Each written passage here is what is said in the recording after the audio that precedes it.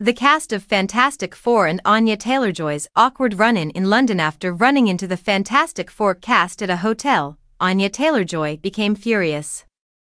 At the Chiltern Firehouse in London on Wednesday night, Anya Taylor-Joy allegedly had an awkward run-in with the cast of the upcoming Fantastic Four movie, which includes Pedro Pascal, Joseph Quinn, Vanessa Kirby, and director Matt Shakman. After she almost bumped into the group, Taylor-Joy reportedly looked furious after the encounter. This follows last year's rumors that Taylor-Joy was a candidate for the Silver Surfer role, which is now supposedly going to Julia Garner. The above cast will play the Fantastic Four in the movie, which is scheduled for release next year. With Kevin Feige, president of Marvel Studios, confirming that filming is scheduled to start in the UK later this month, Anya almost bumped into them and was observed making a quick exit from the property.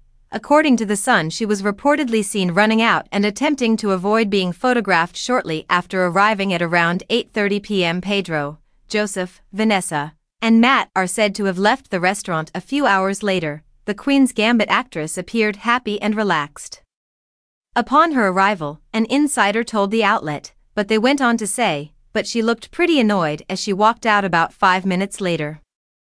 Pedro, Joseph, and Vanessa were discovered to be inside eating when Anya apparently turned on her heel after spotting them. She made a quick exit, according to them, and her expression seemed pretty angry. The source hinted that it wasn't an issue of space and that it had been pretty quiet when she arrived at the Chiltern Firehouse because Euro 2024 coverage was happening. They responded with, seeing as she was axed from Fantastic Four, it makes sense that she wouldn't have wanted to hang around.